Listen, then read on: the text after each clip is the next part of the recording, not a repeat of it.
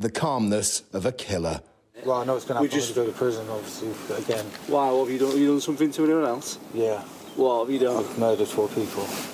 This is Damien Bendall handing himself into police after the brutal murders of his partner, her 2 children and one of their friends.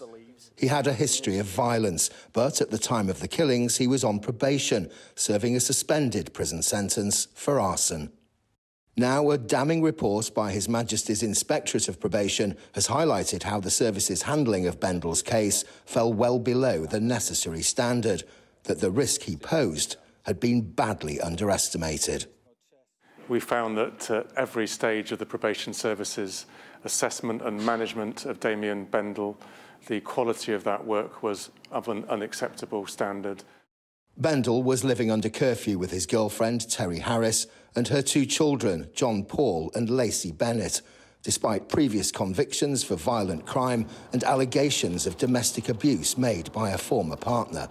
He murdered all 3, as well as 11-year-old Connie Gent, who was having a sleepover at the house.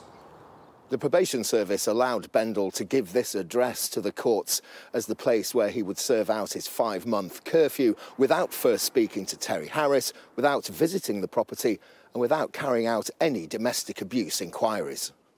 The review highlighted the fact that Bendall had previously served 3 prison sentences between 2011 and 2019, 2 for violent robbery, 1 for assaulting a prison officer.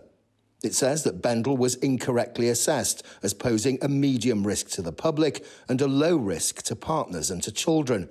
In reality, it says he should have been assessed as being of high risk of serious harm. Pre-sentence reports for his arson conviction also failed to include safeguarding or domestic abuse checks. The failings essentially meant that the judge who gave Bendall the suspended sentence, which allowed him to commit the murders, did not have the full facts about the risk he posed. Fraser Maud, Sky News, Killamarsh.